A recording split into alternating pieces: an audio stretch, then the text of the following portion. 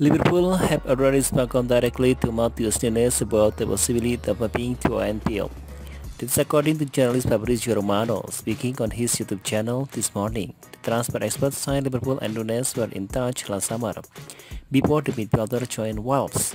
Now, less than 6 months later, Romano said the Reds are really interested in signing the 24-year-old, not just Jude Bellingham. Liverpool have other options. It is not just as an alternative because Matheus Nunes can be one more midfielder, in the sense that Liverpool will probably lost outside company line on a free. From what, from what I'm told, Naby Keita also has a real possibility to leave Liverpool on a free transfer. Let's see if the situation will change with the contract talk in the next month. But this is a possibility, he explained.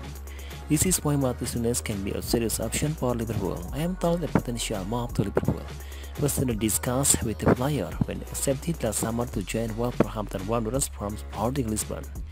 The player was named by the Premier League in general, but already discussed the possibility with Liverpool. So this is what happened with Matheus Nunes to end Liverpool.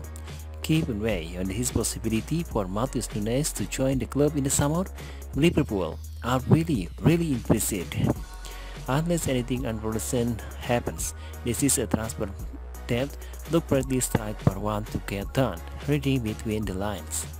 It appears that some kind of guarantee has been made of Nunes from Liverpool. Of course, this is merely speculation, but given the good relationship between Liverpool, Wolves and agent George Mendes, it is not too out there to suggest that this has all been arranged.